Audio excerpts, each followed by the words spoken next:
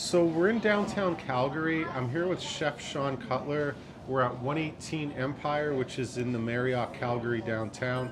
And I'm here to try another one of Calgary and Alberta's 7 signature foods, which is the canola oil. Canola, the CAN comes from Canada, Canadian, correct?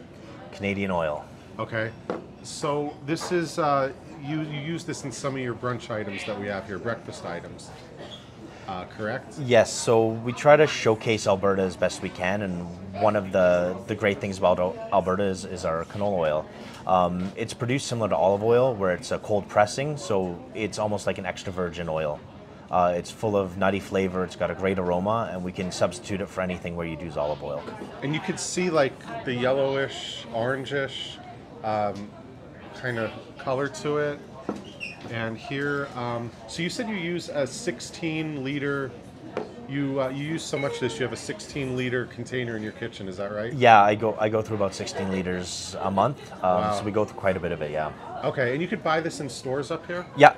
You can find it at a lot of specialty stores, farmers markets. It's pretty widely available. And this is cold pressed, correct? Yes. Okay. So it doesn't smell like olive oil. You said I should expect like a nutty flavor. Yeah, nutty, seedy aroma. The flavor is really unique. It's got a lot of character to it. Yeah, like it feels somewhat rich. Okay. So it goes down really easy.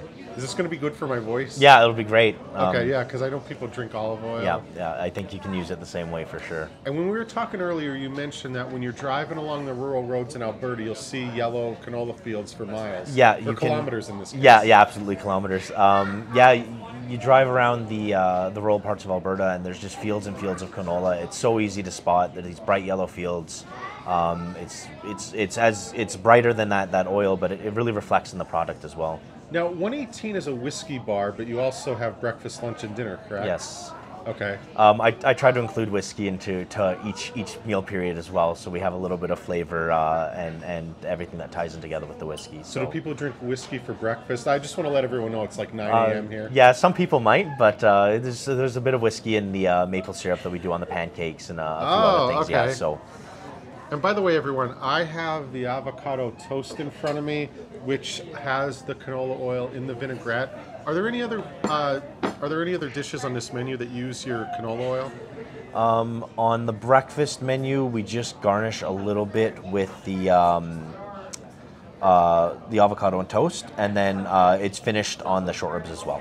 Okay, yes. Yeah. So as far as the short ribs go, this is the one right here? Yeah, so it's just a little drizzle on top. Okay, all right. Yeah. Well, I'm going to do another shot of this and finish my breakfast. 2 down, 5 to go. Thank you, everyone.